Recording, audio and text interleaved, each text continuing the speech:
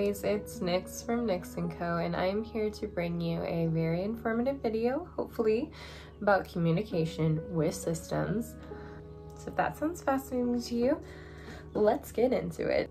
There might be a couple of moments in here that are like, yeah, Nyx, no duh, but stick around, and I think you might learn something. So you're getting closer to a system. Was perhaps a friend or family member diagnosed with D.I.D? I'm going to give you some tips and helpful hints on how to kind of manage this. Step number 1, just don't panic. There's nothing to be worried about, just a couple more steps to your day-to-day routine that you may need to adjust to better accommodate somebody with a multiple life. We've gotten a lot of questions about like, how do I communicate with alters? How do I talk to a system? How do people behave around you guys? How does your cosplay group treat you? And all of these things are very simple. We are our own people, and so we are treated exactly like that. So here are some tips on how to befriend system members and systems that you might know in your day-to-day life. First off is the old cliche of just be yourself. I know, it sounds very simple, and it might seem like a bit of a no-brainer, but we want to get to know the true, authentic you. First encounters are always a little awkward. I'm going to be the first one to say that, and I think we can all agree. Breaking the ice is a little difficult, however, being your true, authentic self around us makes it easier for us to be our authentic selves around you. Step 2, reassurance.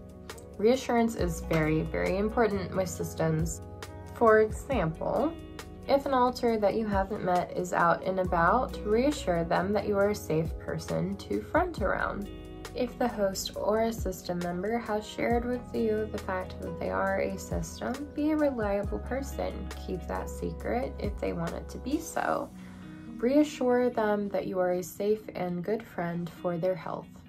Not all system members are going to trust you immediately. Trust can, in some circumstances, take a lot to build up, so be patient.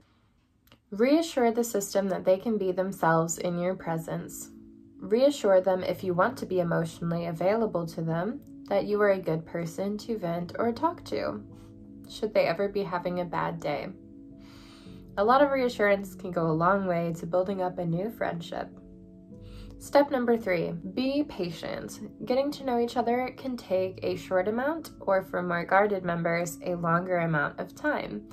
Patience is key, and try to keep in mind and remember that trauma and mistrust is a large part of D.I.D, and if you have good intentions and you're a good person, they'll come around. The next step is get to know them. Use their names, use their pronouns if you're in a safe place to do so. Practice making sure that you are gendering them correctly and also calling them by the right name if they want to go by it. Get to know their interest and their favorite things. Try to bond over similar shared interests. Get to also know things that they don't enjoy, things that they don't really like and don't like eating while they're out and fronting. This can go a long way to make sure they're more comfortable. Remember, we are our own people and have our own interests, likes, and dislikes. The next step is learning triggers. Now, this might probably happen further along during your friendship. Keeping track of trigger sets for each member is highly important. This information is probably not going to be trusted with you right away. That's going to be something that's going to require a little bit more trust, but don't divulge or use triggers against system members to get them to front. That's not cool. That's really, really not cool. There can be both positive and negative triggers. Like a positive trigger would be Rowan likes jazz music and the rain. If it's raining, I almost guarantee you at some point in time he is switching to go stand in the rain. There can also be more negative triggers, like trauma-related triggers, which you may get to know if a system starts to open up to you. Keeping that in mind, never use negative triggers against a system. And for our last general tip, keep in mind that each system is different and we are all different people. What might work for one might not work for the other. Some might be more for open and overt and out there. Others might be covert and closed off and a little more cautious. It all depends on the persons involved. But these general tips might help you with either kind. This is very important to getting to know one another. Try not to alienate them or make them feel unwelcomed. Sometimes that adjustment can be a little difficult. We're still even working on it in our own life. But greeting them can go a long way. Even if you're busy and have other things to do, just a common hello is very helpful. Now we'll move on to more covert tips for systems that are not as open and to help in moments of covertness with systems that need it. Is the system around you more covert? Then we might have some tips for that as well. Systems might have periods of time where they might need to be more covert. Some simple communication tips for some newly diagnosed, perhaps, systems out there, or some systems that want more communication. I have two very helpful suggestions. One is the addition of a system journal, which is basically trying to communicate all together, writing questions and asking each other things where every system member can respond and talk about it. There are a couple of websites that sell system journals that might have prompts and getting to know you things, schedules on who's fronting, and also questionnaires that you can fill out, as well as several pages to attempt to make contact and write in. Let your system know that you have this available.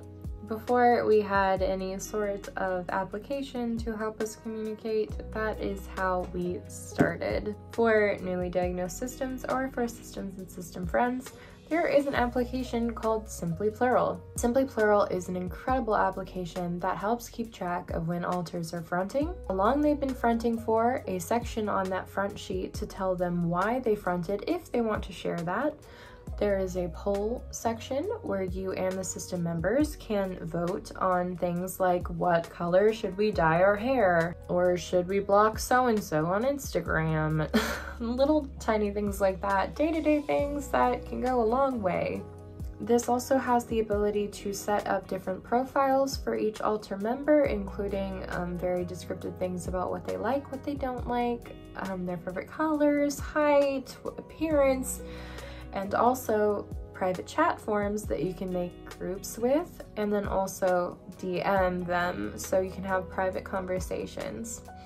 I highly recommend downloading Simply Plural. It's helped us a lot with communication, and it has helped us a lot with keeping track of our days, when before it was very confusing on who was out, who was doing what was going on.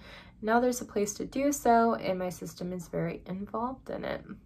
There's also the opportunity on Simply Plural to add friends, so your trusted friends can see your front log and see who's out, if that's safe for you. So how can you help a system that's more covert? Come up one with a group chat, maybe, whether that's on your phone on an application like Facebook, Instagram, Discord, or it's a text chat. I know we can always use the group chats available to us, and some of my system members do, just to check in and be like, hey, it's Rowan, I'm out, how are you? And it helps an awful lot. If you're out in public and for some reason somebody doesn't have their phone and cannot tell you that they're fronting, come up with a catchphrase or a hand gesture that can tell you that somebody has switched. This emergency catchphrase can tell you that somebody has switched, and if you come up with several catchphrases to add on to the original catchphrase, you can tell who is out. Oh, that rim was hot. I just pressed my lip on it. Ow. Ow.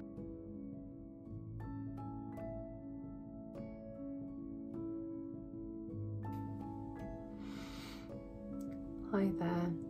I guess I'll be finishing the video really quick for this one, so I get to talk about littles, but I'm gonna get out of this. Hi.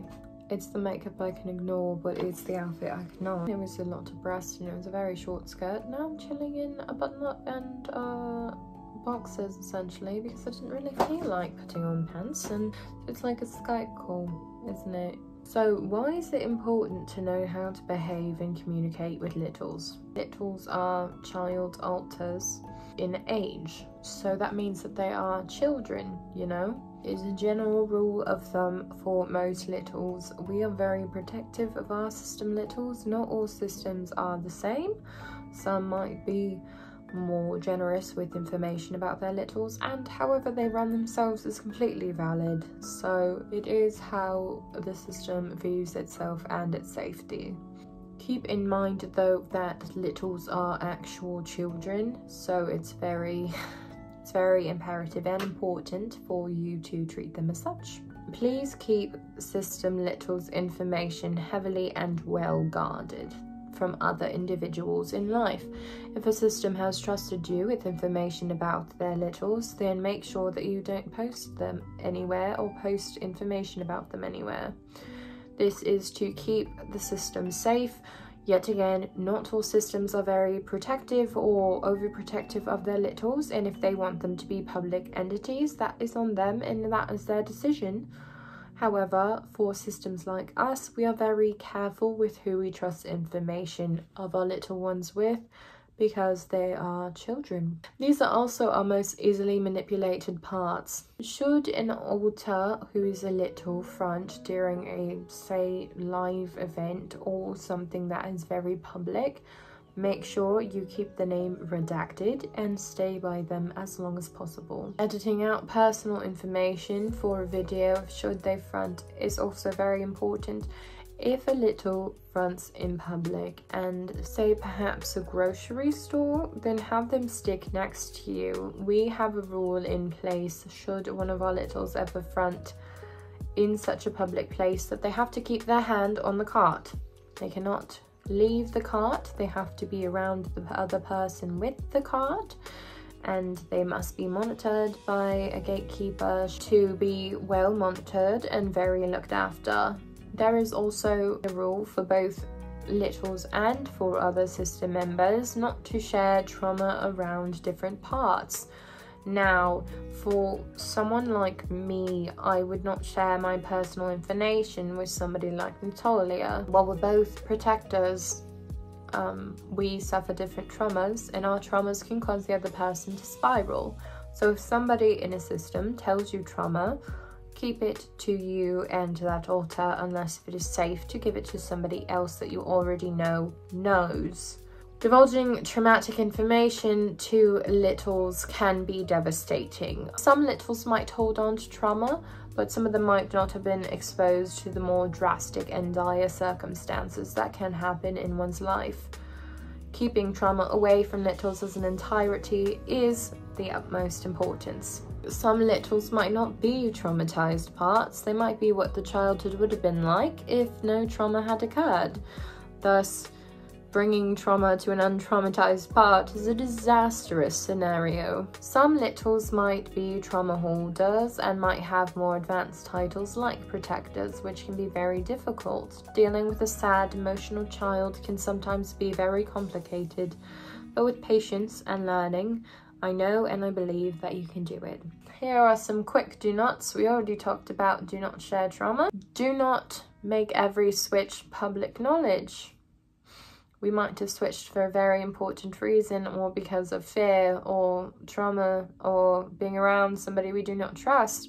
So it is very important to make sure you can read our signs and understand when we need to be overt and open with our life and when we need to be covert and close ourselves off to things that might be physically harmful, mentally harmful, or just harmful or stressful in general.